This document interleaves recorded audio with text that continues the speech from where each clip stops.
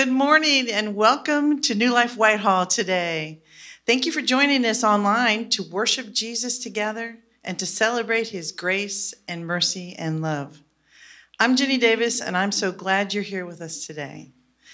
Worshiping online is a bit different, but we're all still a family. So if you need prayer or help or can give help, or you feel led to contribute to supporting the ministry of this church financially, then locate and select the corresponding buttons on the New Life website screen and follow the directions there.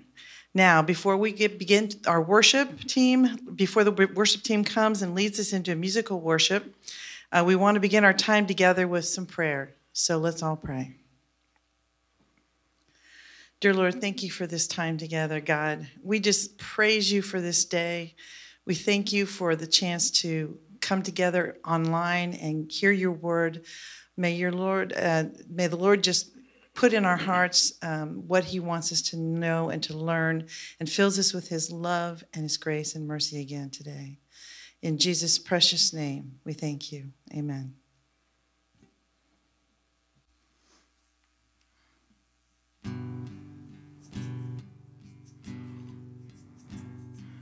Grace, what have you done?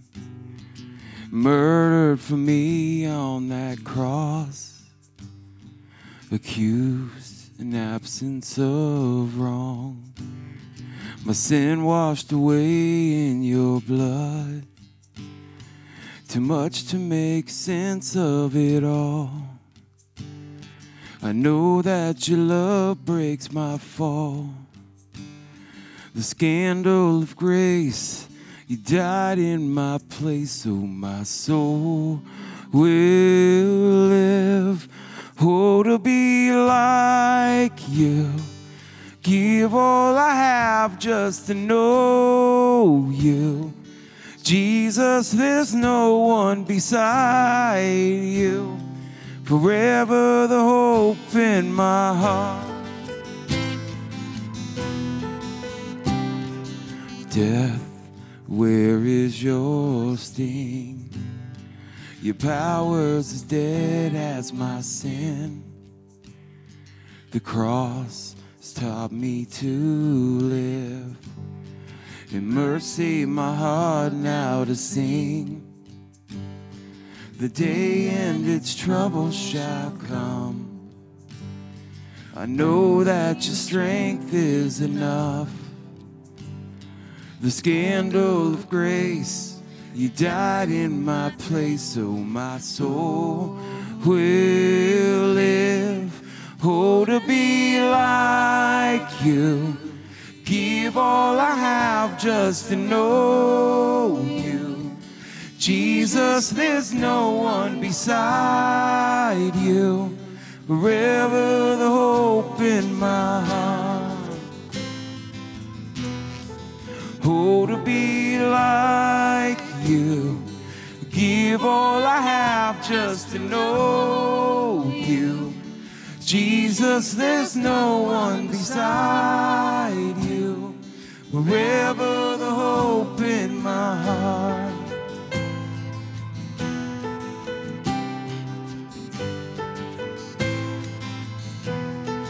And it's all because of you, Jesus. It's all because of you, Jesus. It's all because of your love that my soul will live. And it's all because of you, Jesus. It's all because of you, Jesus. It's all because of your love that my soul will live. Oh, to be like you, give all I have just to know you. Jesus, there's no one beside you. Forever the hope in my heart. Oh, to be like you, give all I have just to know Jesus, there's no one beside you. Forever the hope in my heart.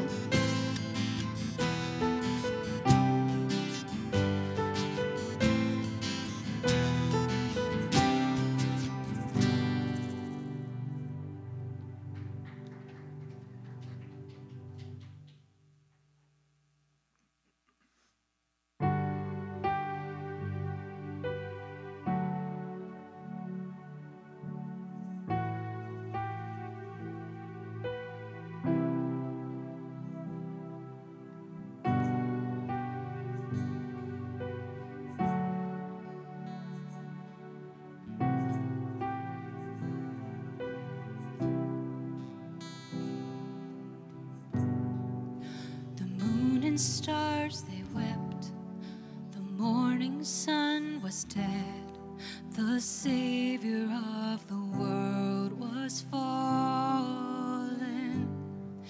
His body on the cross, his blood poured out for us, the weight of every curse upon him.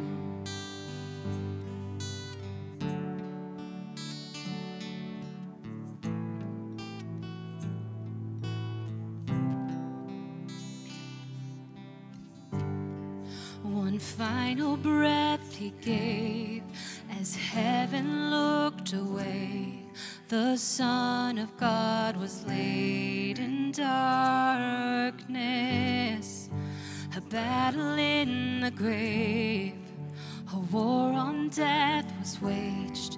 The power of hell forever broken. The ground began to shake. The stone was rolled away. His perfect love could not be overcome. Now death, where is your sting? Our resurrected King has rendered you defeated. Forever he is glorified. Forever he is lifted high. Forever he is risen. He is alive. He is alive.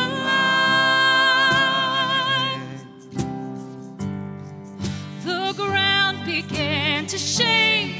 The stone was rolled away. His perfect love could not be overcome. Now death, where is your sting? Our resurrected King has rendered you defeated. Forever he is glorified. Forever he is lifted high. Forever he is risen. He is alive. He is alive.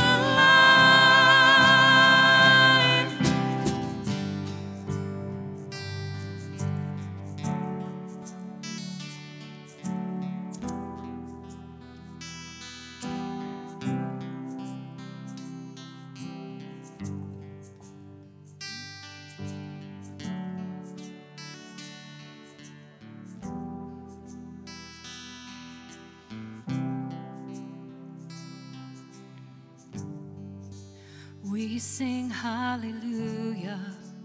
We sing hallelujah. We sing hallelujah.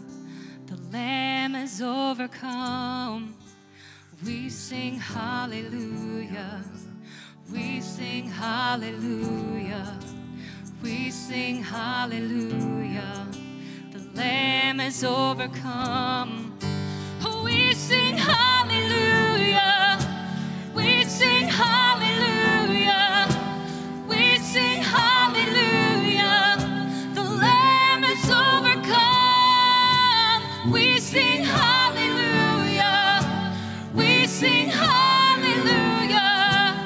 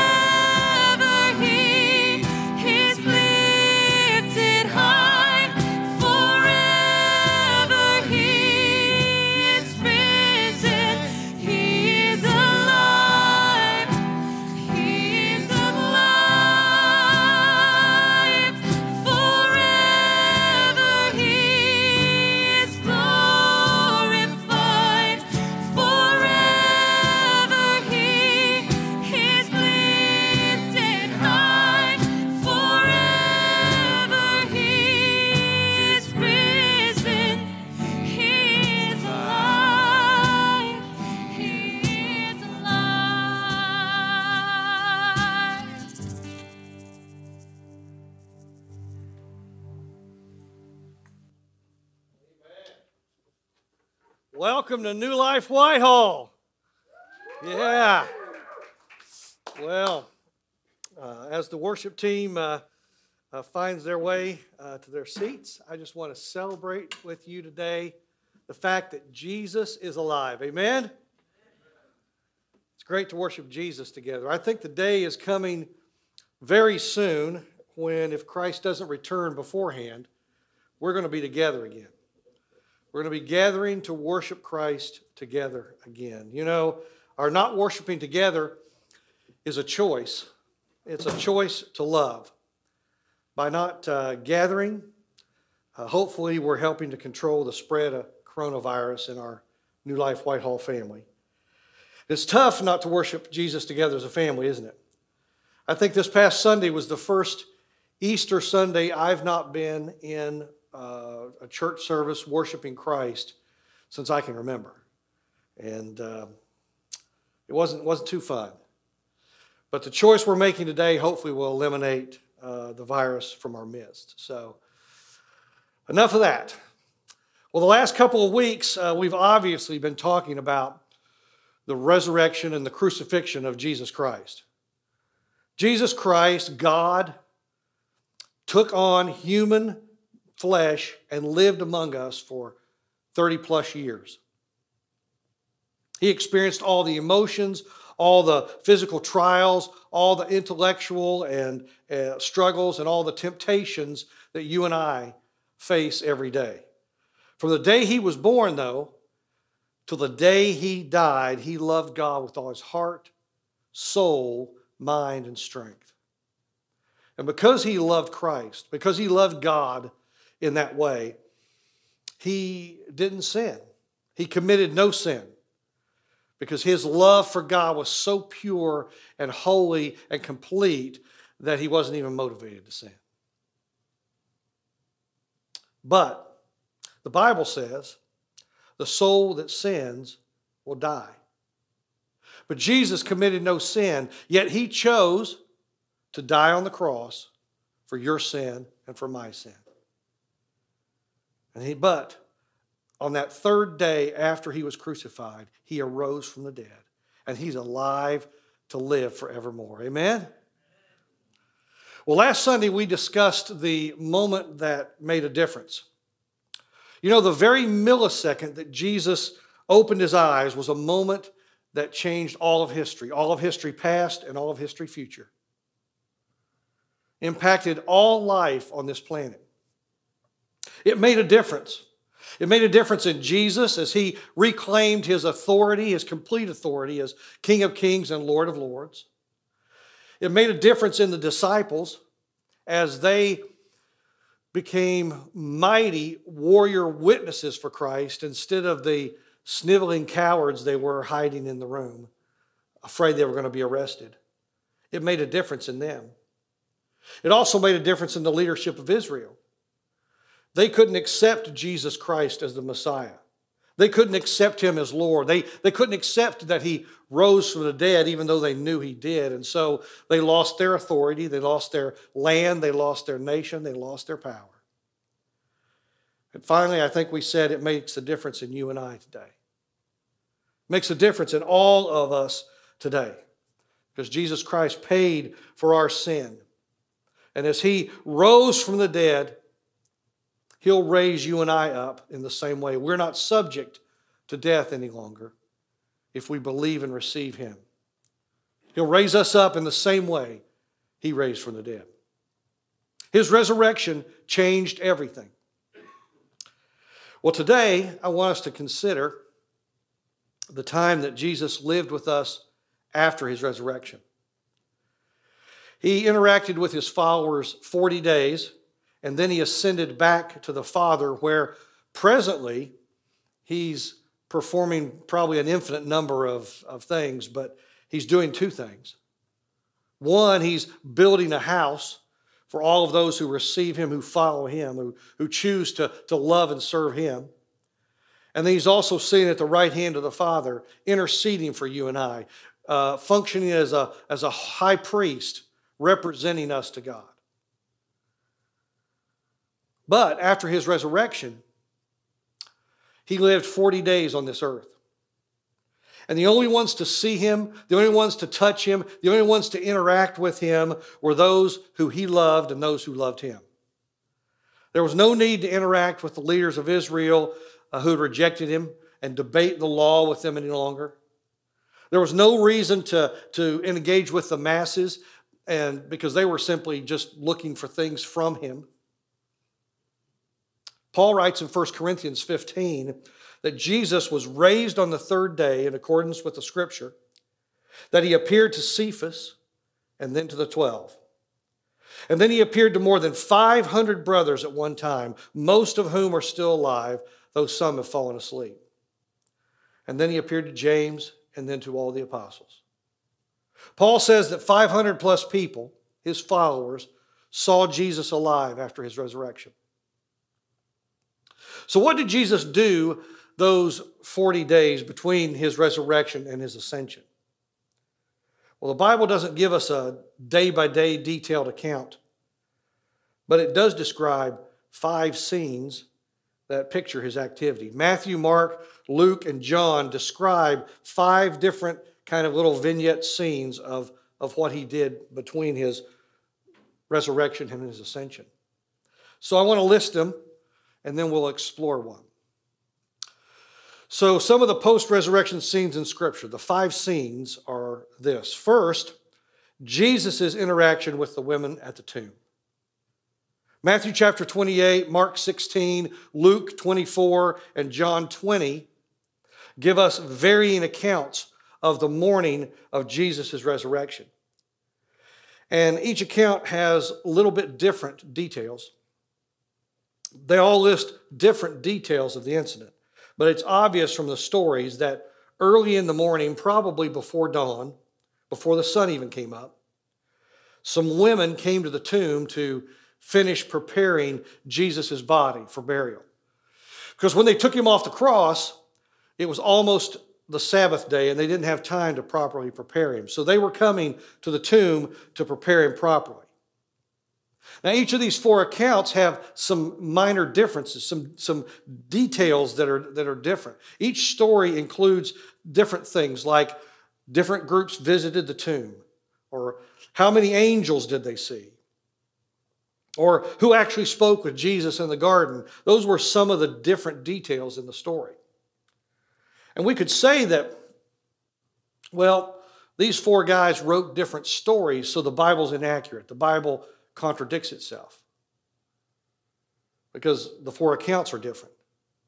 But actually, that alone gives some plausibility to the resurrection story. Because the writers of the Gospels could have gotten together in a conspiratorial fashion and decided what they were going to say, right? They could have made sure that no one was caught in a lie, and so they'd get all their stories together and they would all say the same thing. But they didn't, because they didn't make this story up. This was a true story. They recorded their eyewitness accounts or recorded someone else's eyewitness accounts of what happened that morning. It's kind of like a car accident. Let's say that in an intersection, a car accident occurs and there's 4 people standing on the 4 different corners. And as the police officer interviews all of the eyewitnesses, they might tell a little bit different story. One might focus on the car that ran the intersection. One might focus on the way this car turned. One might focus on something else because they weren't making the story up. They all were eyewitnesses of the same event from different perspectives. Well, the Gospels give us different perspectives of that morning. But having the different details actually gives the overall story the air of plausibility and truthfulness. And all 4 Gospels include a version of that resurrection morning. The second scene is Jesus meeting with the disciples in a locked room. Luke 24, John 20 talk about how the risen Christ appeared in a locked room where the disciples were hiding out. They were afraid after Jesus' crucifixion that they were going to be arrested too. So they were all locked away in a room, hidden out of sight, hopefully not being arrested. Jesus appears in their sight. And through that interaction, he proved to them that he was alive, and it boosted their faith and their joy. And then there's the scene where Jesus meets two people on the road to Emmaus. Mark 16 and Luke 24 tell us how Jesus gave a detailed Bible lesson to two people he met on the road as they were headed home to Emmaus. As they traveled, Jesus expounded the Old Testament scriptures that prophesied about him, that talked about him, and he gave them a detailed understanding of all the events that had taken place in his life and how it was pointed out in Scripture.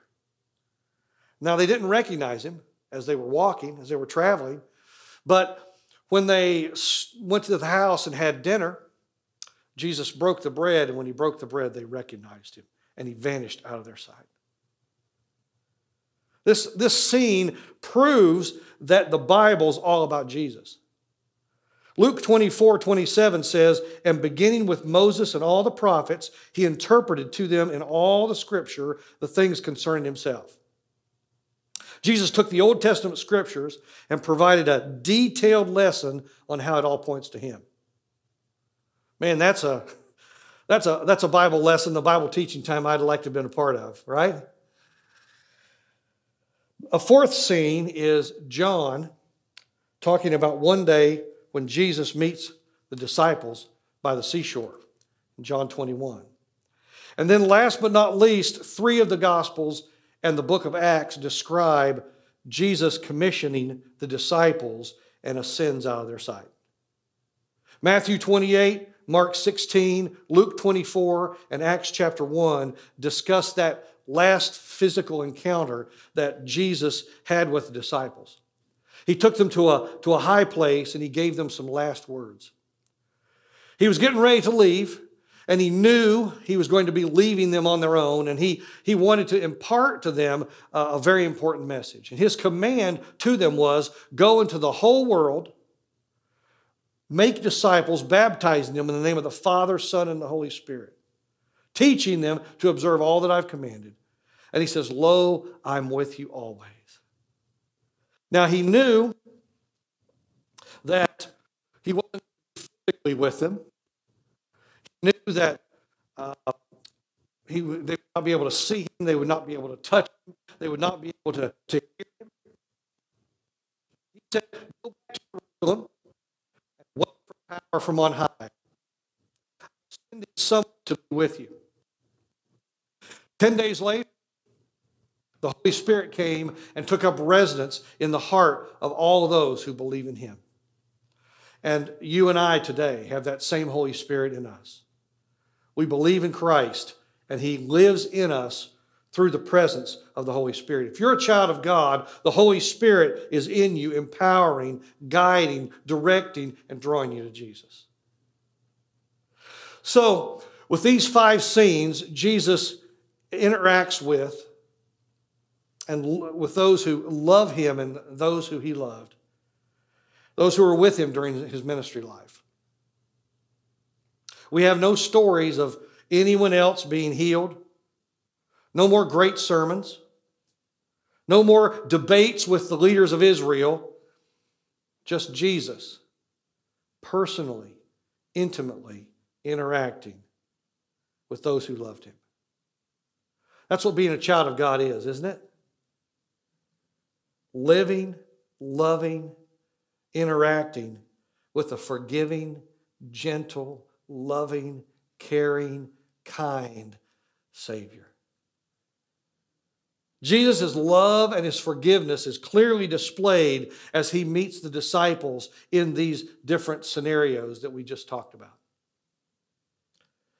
You know, I was thinking, breakfast is my favorite meal. I don't know what meal is your favorite, but my favorite meal is breakfast. I often meet people for breakfast. Not any longer right now, but when we're back together, I'll probably be meeting people for breakfast all the time. Breakfast is my favorite meal. And there was a breakfast meeting I would have loved to have been part of. Jesus served a great breakfast. Open your Bibles to John chapter 21, and let's read this story together. John chapter 21. Beginning in verse 1, it says, "After this, Jesus revealed himself again to the disciples by the Sea of Tiberias. And he revealed himself in this way. Simon Peter, Thomas called the twin, Nathanael of Cana in Galilee, the sons of Zebedee, and the two others of his disciples were together. Simon Peter said to them, 'I am going fishing.' They said to him, 'We will go with you.' They went out and got into the boat, but that night they caught nothing.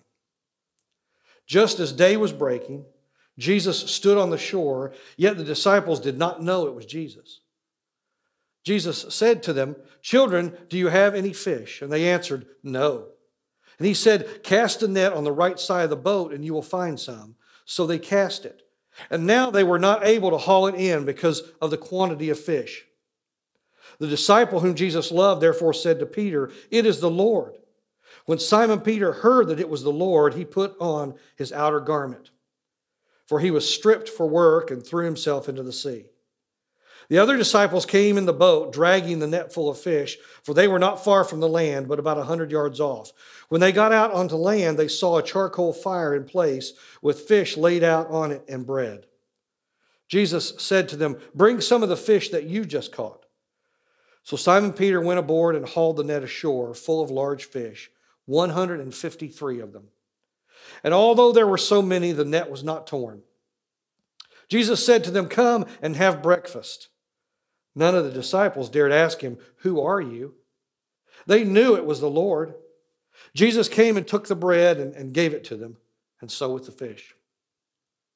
This was now the third time that Jesus was revealed to the disciples after he was raised from the dead. Well, this interaction of Jesus with his church is a living parable about how he engages with us, his people, as we strive in the world. John 21 opens with some disciples on an all-night fishing trip.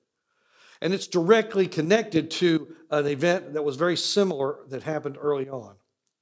When Jesus first called these men to follow him, they'd been fishing. And at that time, Jesus pointed to the symbolism and said, 'Follow me, and I will make you fishers of men.' The similarity of these two scenes is obvious.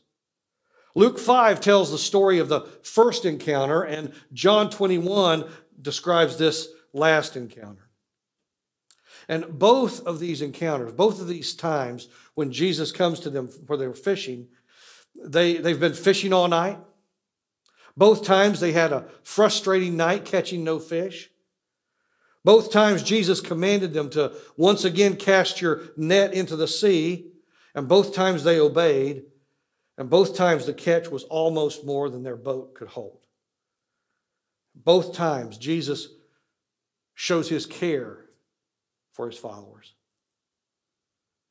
Jesus stands on the beach in increasing light, and he's interested in, and he's caring for, and he's directing, and he's crowning with success the obedient work of his servants, toiling in the restless sea of life.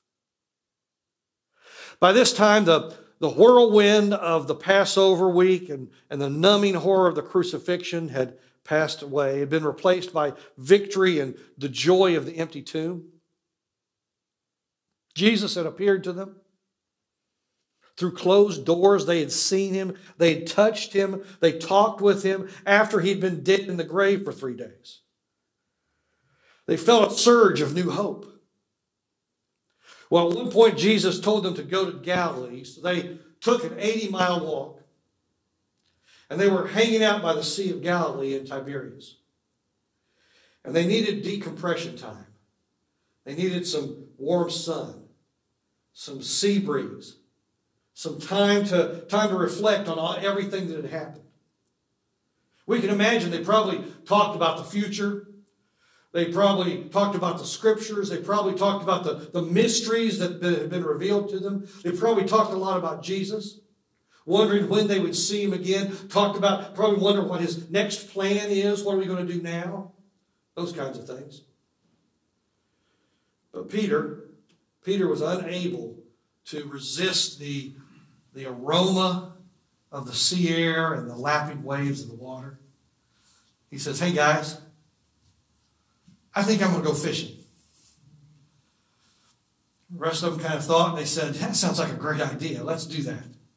Yeah, boy, we're going to go catch some fish, right? Well, they get in a boat and they go fishing. And nighttime was the best time to fish. So they spent all night on the water, casting the net, pulling it back, nothing.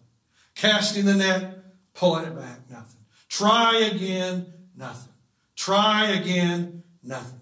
They caught nothing.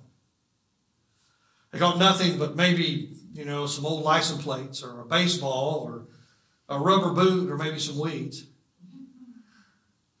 But this night had gone the same route like so many fishing trips that start out in excitement and end in disappointment. All the work, all the effort, all night, nothing to show for it. Well, we can draw some correlations from this story to the thought that the sea here represents the world. I mean, biblically, the sea is an image that represents the nations of the world. When you read in prophecy, or any time in the Old Testament especially, when you see the sea mentioned, it's usually referring to, God referring to the nations of the world, the nations of people. So here we have the disciples, the church, toiling in the ever-changing sea and waves of the world. Their only stability is the boat representing the gospel, the words of God, the power of the Holy Spirit. The church is to be about the job of fishing. Fishing in the world for people to bring them into the boat. Jesus told the disciples from the beginning, follow me and I'll make you fishers of men. Fishing for souls of people, sharing the good news of the gospel, doing the work of evangelism. We can see that pictured in this scene. Evangelism, like fishing, is time-consuming. It's hard work. You've got to apply intentional effort toward it. This scene points to the truth, though. Without Jesus, we can do nothing. These disciples were pros. I mean, remember, some of them were professional fishermen. They had their own fishing businesses before they followed Jesus. So they knew where the fish were. They knew how to catch the fish. They knew all the tricks and the methods. They probably gave strict attention to their equipment. There were no holes in their nets. They had a plan to catch fish, and they applied all-night effort toward that task, and yet they came up empty. When it comes to evangelism, we can think we know what we can do. We know we have all our plans worked out. We have all our strategies worked out. But without Jesus, we can fish all night long and come up empty. The night was far spent. The disciples were probably ready to pack it in and say, that's it. Let's head back to shore. Unknown to them, though, Jesus was watching, and he had seen everything. He calls out to them. He says, children, do you have any fish? He uses the term that refers to a small child. Kind of odd, right? These grown, big, burly fishermen, and Jesus calls them little children. But he calls them children in his love for them. Because that's what we are to him. When we receive him, when we believe on his name, the Bible says we become a child of God. Are you part of his family today? Are you one of his children today? As a loving father, he cares for us. His question there is one of care. He's about ready to do something. They didn't lie about it. They didn't try to tell some big fish story. They didn't make excuse. They just said, we've caught nothing. Jesus says, cast your net on the right side, and they did. And they caught 153 fish. And at that moment, they recognized Jesus. John says to Peter, it's the Lord. And in his excitement, Peter jumps in the water and swims to shore, leaving the crew to haul the fish to shore. But they find that Jesus already has some fish growing on the fire. But he says, give me some of your catch, and we'll add that to what I'm already cooking here, and we'll have some breakfast. The fisherman, a picture of the church toiling on the restless sea of life, realize it's Jesus who brings the increase. Apart from him, all our effort is a long night of labor with nothing to show for it. Serving Christ in our own strength leads to emptiness. But following his command, living in his spirit, obeying his direction, fills our nets beyond measure. Well, Jesus didn't need the disciples' catch, did he? He already had fish grilling. But he accepts their labor.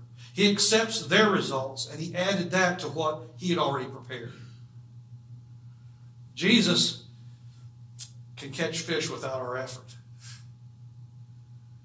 But he wants us to work alongside him. You know, Christ doesn't need you and I, but he desires to have you and I join him in what he's doing.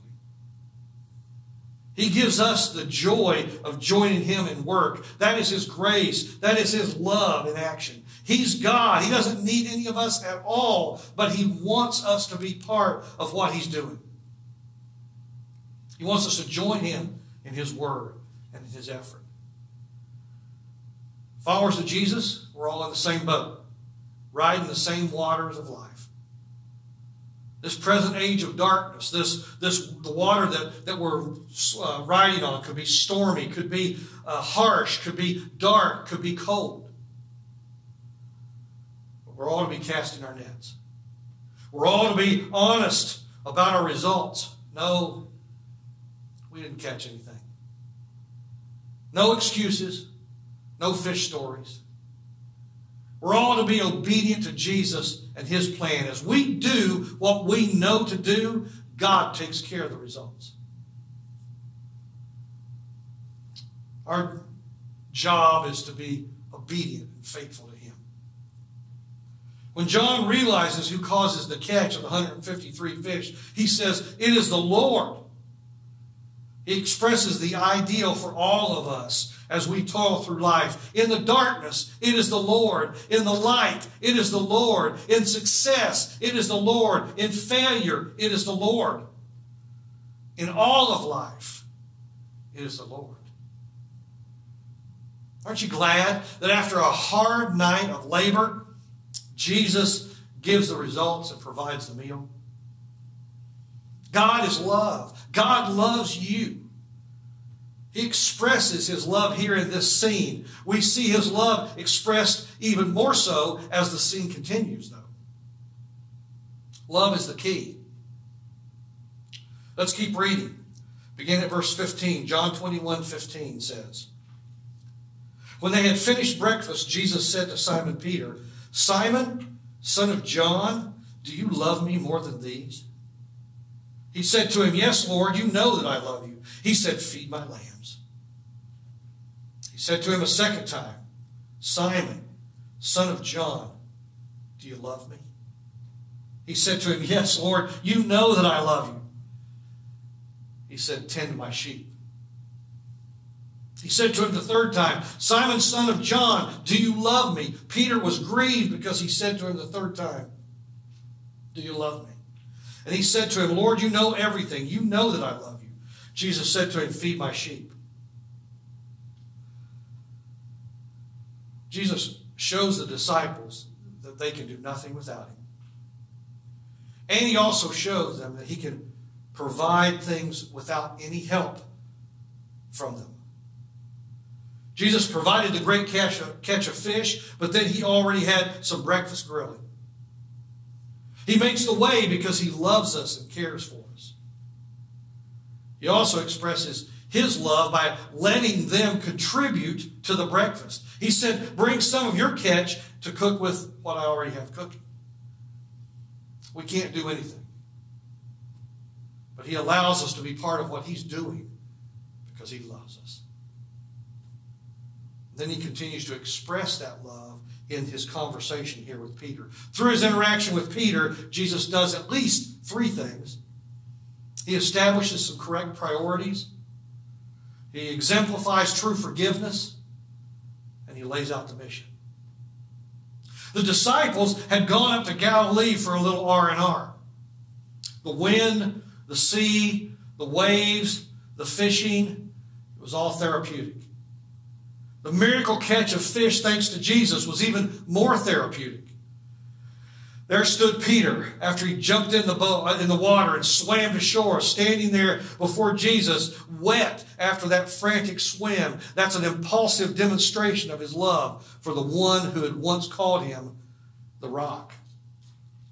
But things for Peter weren't all good. He'd still failed the Lord. Now they were sitting around the fire having breakfast. The fish breakfast by the Sea of Galilee in Tiberias evokes a timeless, ethereal picture. Jesus sitting there with his back toward the glistening sea, serving breakfast on the beach to the damp crew of disciples in that morning sea breeze. Verse 12 hints that there was little conversation. Something was different. The supernaturalness of this moment pervades everything. It was awkwardly silent as they sat huddled together around the fire, gazing timidly at Jesus, the mist rising up off the water. As they ate, Jesus addresses Peter. And think about Peter's situation here. Sometime earlier, before Jesus was crucified, Peter had made the greatest confession that could ever be made. In Matthew 16, Peter says, "You are the Christ, the Son of the living God." And then that night on the Last Supper, before Jesus was arrested and crucified, Peter declared, "I'll never abandon you, Jesus. I'll always be here for you, buddy. You can count on me. I'm not going anywhere." Then just a few hours later, he declared, "I don't know this man. I never knew this man. I don't know who you're referring to." He, with a curse, said, "I never knew him." And at that last denial, they brought Jesus out, and their eyes locked. Jesus knew what Peter had done. Peter knew what Peter had done. He went out and he wept bitterly. Unable to accept his complete and utter failure, he directly denied the one who he knew was God, who he swore he would never abandon. His own cowardice, his own fear, his own weakness caused him to commit a grave sin. One he probably felt he could never and would never be fully forgiven from. From his perspective, even if Jesus was alive, things just wouldn't be the same. Sure, he'd seen the risen Christ. Sure, he'd heard his comforting words, "Peace, be still." But he couldn't forget his lapse of love for Jesus. Had he disqualified himself? Could he ever be truly forgiven? Would Christ ever put any more trust in him? Would he ever be able to join the team again and preach the gospel again? Would he ever know peace again? As he sat there with Jesus, the fire crackling, the delicious fish melting in his mouth that Jesus had just cooked for him. These thoughts probably swirled around in his head as the smoke was swirling out of the fire. Have you ever been there? Have you ever failed Christ miserably or failed someone you love and you wonder, can it ever be the way it was? Can I ever be forgiven? Can I ever be restored? Well, Jesus speaks up to Simon. He says, "Simon, son of John, do you love me more than these?" Question was calculated to hurt. And it did. Jesus called him Simon, his name before Jesus renamed him Peter. He was calling into question the title Peter the Rock. He was saying, "Peter, do you remember your weakness? Do you remember your life before I met you, before you met me? Do you love me more than these other disciples?" You know, in his self-centered pride, Peter had as much declared, "Lord, I love you more than anyone else loves you." he was pretty proud of himself. Here Jesus challenges him on it. You know, sometimes we have to be hurt in order to be healed. I mean, think about it like for example, like a burn patient, someone who's been severely burned. And the medical staff have to go in there and dress that wound, and they have to clean it and kind of scrub it and get that burnt, dead skin out of there and clean the wound. And it really hurts and it creates lots of pain. But that cleansing is part of the healing process. Sometimes we have to be hurt right where we're hurt in order to be healed. Peter was hurt in his pride, and Jesus just kind of said, clean that wound out. Jesus was cleaning out the wound. Peter probably flashed back to the Last Supper, his declaration of love for Jesus, and then just hours later he betrayed him. Yes, Lord, you know I have an affection for you. The word Peter used was friendship or affection. He couldn't bring himself to say, yes, Lord, I love you, not after what he had done. Peter's presumption and his pride were gone. Jesus said, okay, feed my lambs. In other words, then serve me. Jesus said again, Simon, do you love me? He dropped all the comparisons. In other words, do you really love me, Simon? That's the bottom line, isn't it? Do you really love Jesus today? Peter again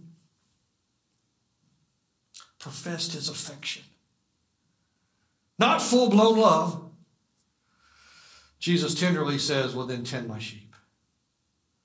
Jesus' words were stark but gracious. Jesus was doing something wonderful for Peter here. He asks the third time, Simon, do you have a deep affection for me? Jesus took Peter at his word and acknowledged that he had an affection for him. And instead of asking, do you love me? He says, do you have an affection for me? Peter was grieved and again said, Lord, you know everything. You know I have affection for you. Jesus said, well, then feed my sheep. The restoration was complete, and all the disciples had seen it. They all probably understood that Jesus had planned it. Peter's denial happened before a fire, and now his confession happens before a fire.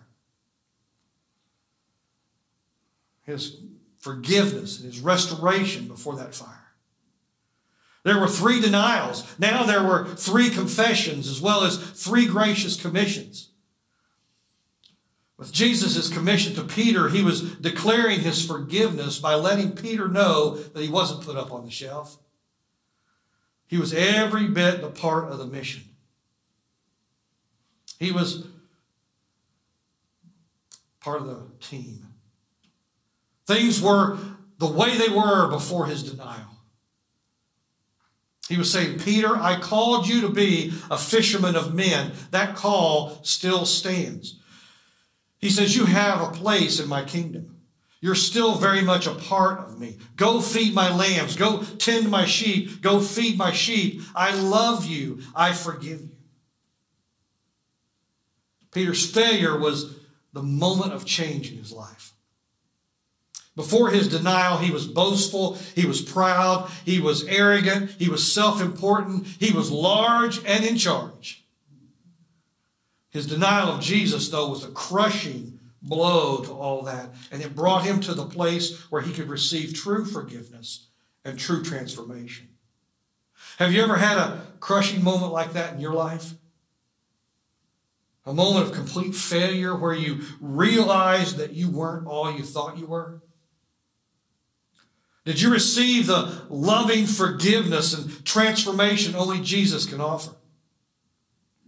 If you've gone through that, certainly you can identify with Peter.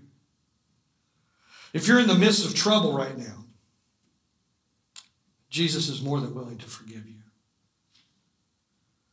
There's nothing that you can do that's outside his desire to love and to forgive you in the same way he forgave Peter.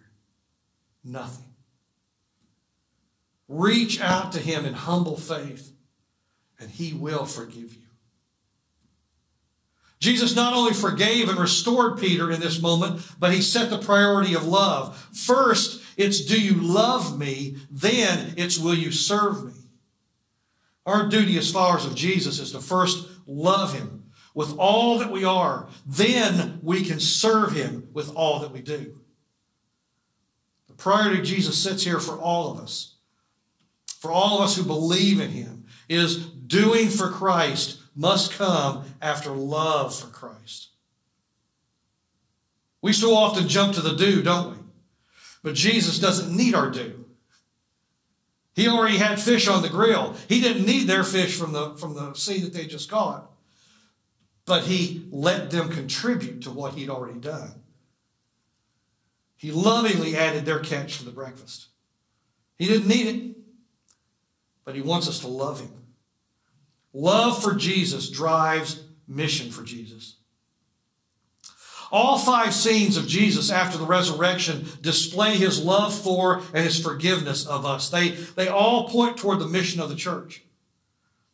The seashore scene paints a picture of being fishers of men, but that mission can only be fulfilled as we love Jesus first and then obey his plan.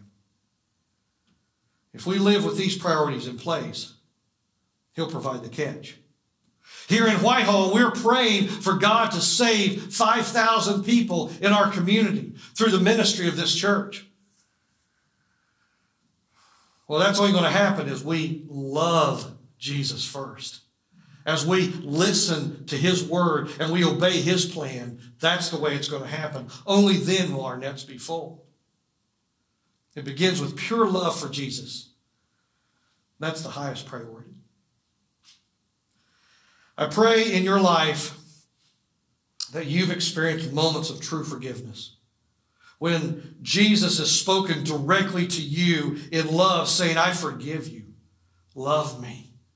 Join me in my work. I mean, imagine yourself sitting along the shore with him. The sea of eternity stretching out in the glimmering light of morning as a shining backdrop. And Jesus looks at you with knowing eyes and says, do you love me? Do you really love me?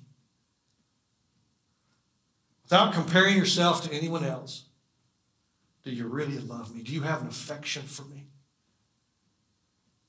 How do we make our love for Christ the highest priority? Well, first, we need to be honest about our level of love for him. Do I really love him?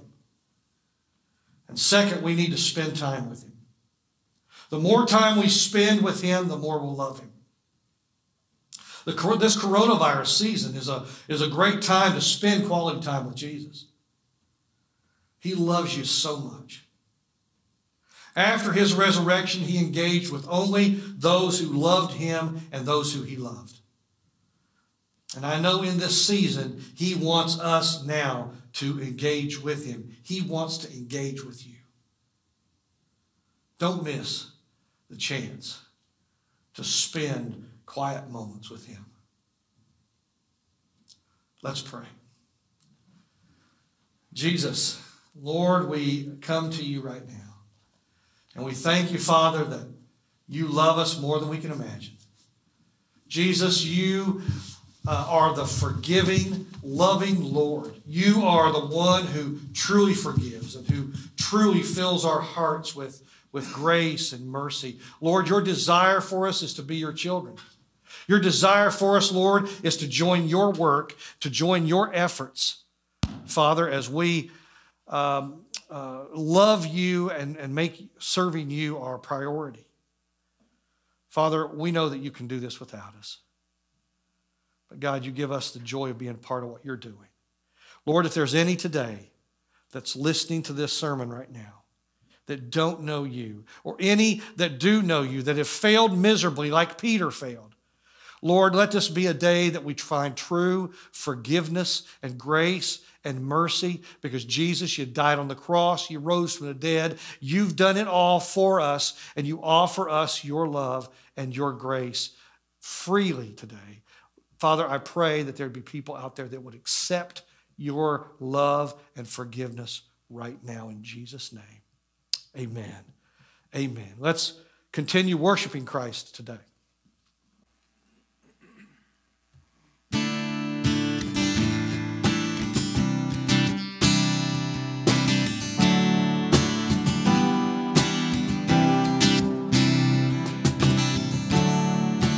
Lord of all creation, of the water, earth, and sky, the heavens are your tabernacle.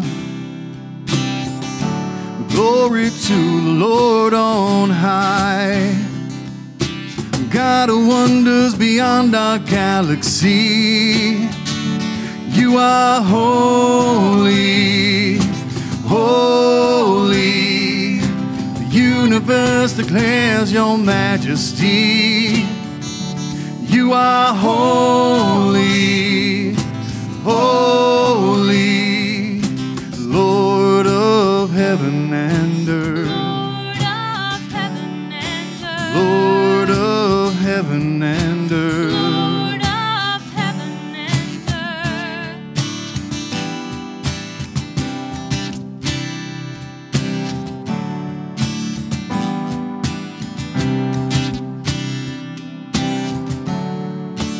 Early in the morning, I will celebrate the light. And when I stumble in the darkness, I will call your name by night. The God of wonders beyond our galaxy, you are holy, holy. The universe declares your majesty. You are holy, holy, Lord of heaven and earth. Lord of heaven and earth. Lord of heaven and earth. Lord of heaven and earth. Hallelujah to the Lord of heaven and earth. Hallelujah to the Lord of heaven and earth. Hallelujah to the Lord of heaven and earth.